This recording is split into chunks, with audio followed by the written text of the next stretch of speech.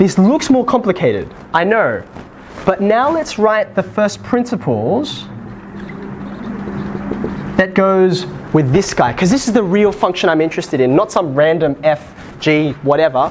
I want sine x. That's what I really want. Okay? Limit. As I want the run to get really small, right? So what's the run in this case? It's 2h, yeah? Is that okay? I want it to get really small. What's the rise? Have a look. I'm not thinking about f as a general idea anymore. I'm thinking about a specific function. I'm thinking about this guy. So the first thing on my numerator will be sine of x plus h. Take away, what's the bottom part for the rise? Sine of x minus h. Are you okay with that? That's the rise. Okay. What's the run? It's going to be 2h. We already worked that out. Okay. Now, can you see yet? Do you see why I made this strangely complicated? First thing I'm going to do is I'm going to just, if 2h goes to 0, what does h go to? If 2h becomes 0, then h is also going to be 0, right? Do you agree with that? Like half of something really tiny, also something really tiny, so I'm just going to write limit as h approaches 0. Okay? Now, if you're a 2-unit student, you don't know what to do with this because you're like, I haven't learnt anything that I can do to simplify that. But you are not 2-unit students. You are extension 1 students. So you know you can do something with this, right? It's why we reviewed it at the beginning of this topic before your AP3s. What do I do with this? I can expand this. It's going to be sine x cos h plus, yeah, you can write it, I tend to write the angles in order and keep them, but you can, it doesn't matter which way you switch it. I'm going to write cos x sine h, if that's okay. I'm sort of out of space on my column here, so I'm going to be a bit naughty. I'm going to go into the next line. I'm going to minus this thing, right? What is this thing? It's very similar, isn't it? It starts the same way, but its only difference is... Are you okay with that? There's the numerator. That whole thing is the numerator. Okay? The denominator hasn't changed. I haven't done anything to that because there's not much to do. Yeah? Are you okay with that? Oh, look. Do you see it yet? Has it collapsed in your brain yet? The reason why I went and made x plus h and x minus h is because, what's it called again when you have like surds like this? You want to do something to the denominator. What do you do in this? You multiply by the conjugate, right? Root 5 plus 1. When you have conjugates, the reason why they just go together is because things just cancel out. What cancels out?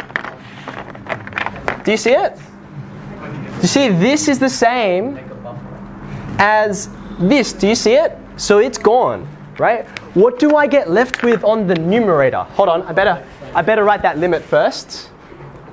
I've got this twice over, right? 2 cos x sine h. What's the denominator?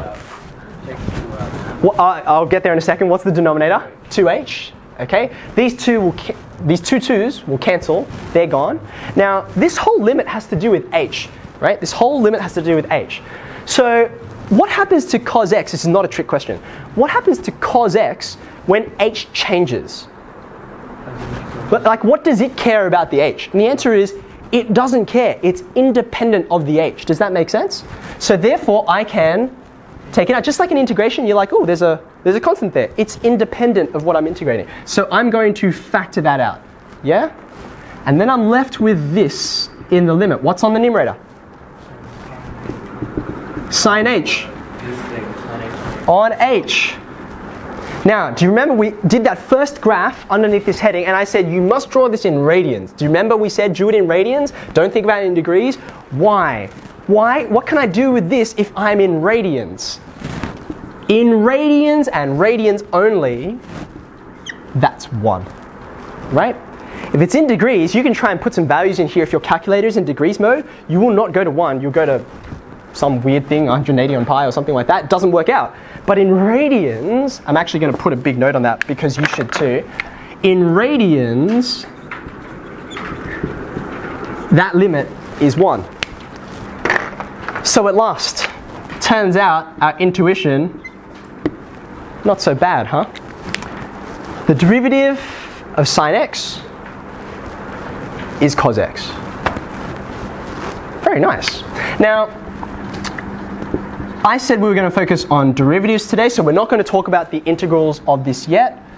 But from here, there are two other derivatives you can get quite easily, which are also just as important. Like sine's only one of the three main functions, right? So what are the other two? Let's do cos. Now, when you're trying to solve for something that you don't know about, right? One of the great mathematical strategies in all of maths is to turn something you don't know into something that looks like something you do know, right? So how could I turn a cosine into a sine? Do we know an identity that could help us with this? Think. You've actually got a few choices, right? You could use the Pythagorean identity, which is this one. It's not a bad idea because it has both of them in one line, but the problem with it is you don't just get sine, do you? You get sine squared, and then you have to take square roots, and then you got plus or minus, and then your brain starts hurting, right? Is there another identity that I can use that also connects sine and cos in an even simpler way? Without introducing any more functions, just sine and cos. What does the co in cosine stand for again? It stands for complementary. So what's cos x in terms of sine? What's the complement of x? I'm in radians. Isn't it pi on 2 minus x? That's the complement, isn't it? So could you, do we have enough knowledge to deal with something like that? Now, admittedly, this is a bit tricky and a bit cruel to do to you after an exam review, but I think you can. This is chain rule, isn't it? Isn't this chain rule? There's a function of another function. What's the derivative of the inside? There's the inside. What's the derivative of this thing? Tell me what the derivative of pi on 2 is. It's just a number. What's the derivative of minus x? It's -1. That's the derivative of the inside. What's the derivative of the outside? It's cos, right? That should be times, right? Wait a second. This is the complement, right? But so is this. So is this. So what is this going to be equal to? This is just going to be sine. If you can't remember that identity, if you'd like, you can go the long way around and you can say, I can do the same expansion here that I did over here, right? I can say, if I'm not content to just go from that line to that line, I can say, what's the identity for cos A minus B? Pretty sure it's cos A, cos B. There's a minus there, so what's in the middle? Do you remember? It's a plus, and then it's sine A, sine B. Do you remember that? Does it ring a bell? What's cos pi on 2? Sorry, pi on 2. That's 0. What's sine pi on 2? It's 1, which is what I said. Okay?